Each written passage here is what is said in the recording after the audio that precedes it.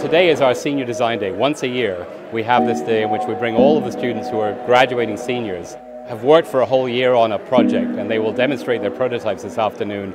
It's a kind of capstone of their work as engineers and gives them the first idea of what it's like to be out there as an engineer in society. It's a great learning experience for them. One of the things we have going here is the most diverse College of Engineering in the country, so our students get the added benefit of learning how to work in cross-cultural teams that's highly valued by industry.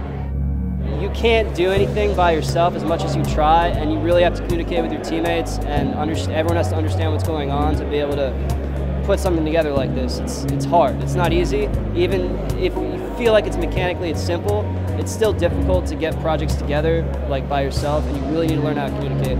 And that's one way I've developed a lot, is just communication with my teammates, because I couldn't have done it without them. This is very good, guys. We have a very wide range of projects. Many of them are sponsored by industry. Actually sitting in front of the students and learning what they've done or seeing their prototypes, it's a lot of fun, to be honest with you, and it does make me very proud.